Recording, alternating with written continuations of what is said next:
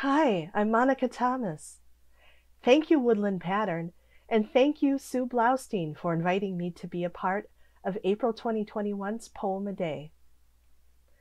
I'm sharing a poem I wrote last year about revisiting the classroom I worked in at the end of the school year after the school had been on lockdown due to the pandemic. It's called Jazzy June.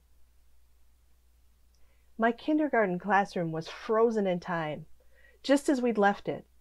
From Ashari's fruit cup at the far back of her cubbyhole, beneath her homework packet and a collage picture of playful penguins in ski hats and scarves, to my warm gray sweater still hanging up on a high peg in the kids' coat room. We were learning the letter X on the 13th of March, a hard letter to demonstrate with words. New charts were posted about the right way to wash our hands and how to bury our coughs in our elbows. We heard it so much we'd grown sick of counting to 20, of Twinkle, Twinkle, Little Star.